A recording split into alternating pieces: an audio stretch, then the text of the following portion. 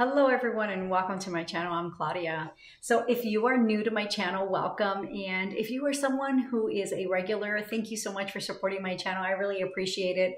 You know, every like and share and subscriber I get, it really does help boost my channel and it helps me provide more content for all of you. So I appreciate it. So thank you very much.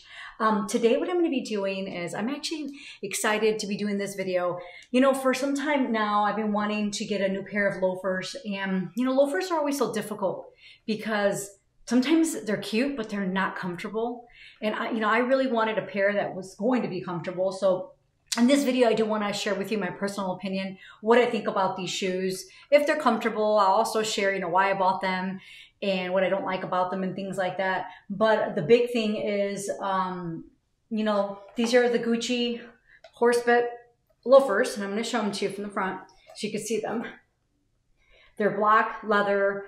They are black. They're pretty slim. You could see that they're flats. So I did want flat shoes. I do a lot of travel, a lot of business stuff that as much as I love to wear a nice pump or a heel, I just can't do it. So I'm always looking for a nice, good pair of flats. So this is my first Gucci pair of loafers that I've ever bought. And I was kind of torn between a couple different styles. It looks like they do sell quite a few different styles. And from everything that I read and everything that I saw online, I ended up going with this one. I think I've seen some people call this the convertible loafer because the heel, you can slide your foot in and you can keep the heel like that, bent down. So they're supposed to be, I think if you buy them like at Neiman Marcus or Saks, they're called, I think, the convertible loafer. But if you go to the website on Gucci, the website, you'll see the shoe. I mean, they have a picture on the website where it just really, I'll put it in the description as well. So you have the link of this exact shoe, because there are quite a few shoes on the Gucci website that look exactly like this. But anyway, I want to just jump right in and start going through the details. So just by looking at the shoe, you can see that it does have, the hardware here, really pretty hardware. It's all soft, really, really soft leather. And, obviously because you can bend the heel, I mean, it's super soft. I'll tell you that, one of the things like where I get the most blisters is usually here on the heel. And then I'll get the blisters somewhere around here, like by my toes. This has a really soft back. The inside is super soft leather. It almost feels like butter. I don't know how else to describe it, but it's super smooth and super soft. The back of the shoe looks like this. You can see they're still new. I mean, I've worn them around the house just to see if I needed to break them in, but they're honestly super comfortable. I don't think I will have to break them in at all. But it does have like a little bit of rubber here, but the rest of it is like the untreated leather, and it's really smooth, very slippery. So, I already kind of pretty much told you why I bought these shoes. So I did buy them because I wanted a good pair, a good designer, comfortable pair of loafers that could last me for a very long time. And I find myself always going through dress shoes. I rotate dress shoes all the time. Quite honestly, I don't spend a lot of money usually on my dress shoe loafers. I just buy whatever I see. Sometimes I'll buy a Steve Madden that's a leather shoe that looks good.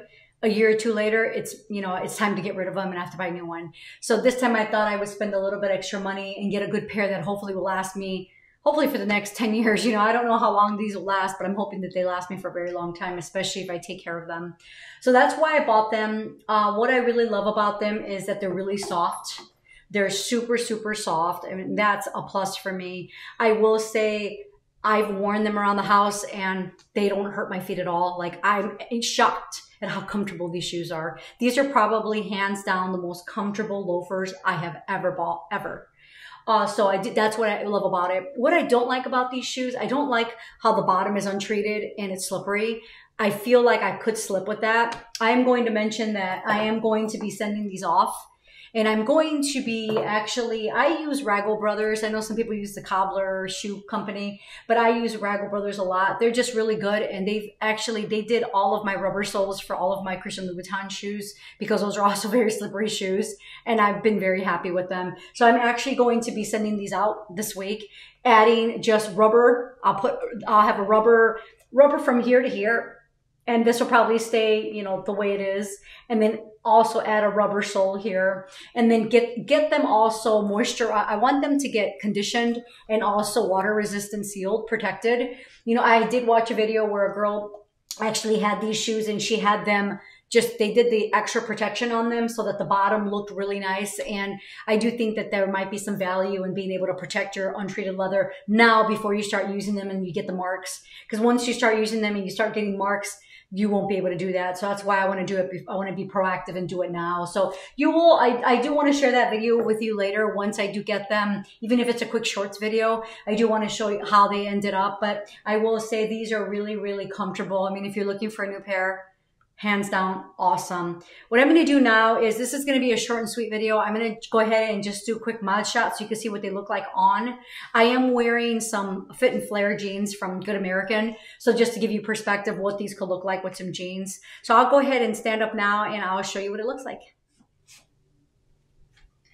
So this is what they look like from the front. If you're looking from the front, you can see how nice that is. I mean, they're pretty flat. I'll show you from the back. Yeah, I'll go ahead and just like lift, you know, let me show you the side too. I'm going to lift my pants up a little bit because I do want you to get a good view of what they look like. But you can see this is what they look like from the side.